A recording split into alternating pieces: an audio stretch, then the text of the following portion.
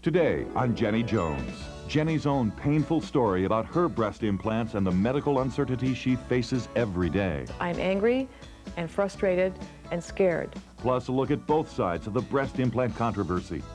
And an update on what every woman should know.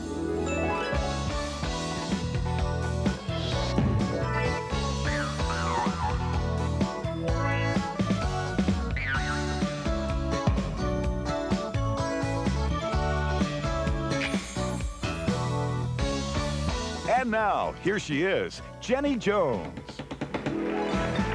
This is a regular silicone implant, okay? Let me show you how thin this is. Get a close-up of this. This is the new ones. They're making thinner so they'll look more natural. Can you see how thin this is? Look at this.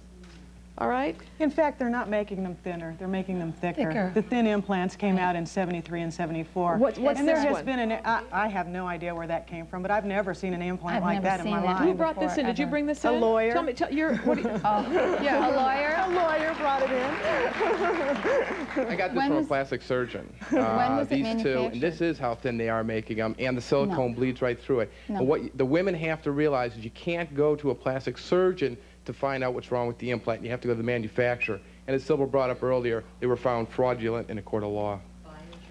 And we were never By a jury. The ones that saw the documents, the plastic surgeons are operating in the blind. They haven't seen the documents that we've seen, that the jury did see, and what the public is now being able to see. In fact, the plastic surgeons did see the document. The 90 documents that they asked for from Dow Corning. Dow Corning just released 800 documents that you have never seen before. There's a silicone implant research committee. I have 4 cratefuls of documents, and there is a silicone implant research committee that has looked at those documents, and they have agreed with the FDA panel in saying that they can find no scientific link between immune disease and silicone.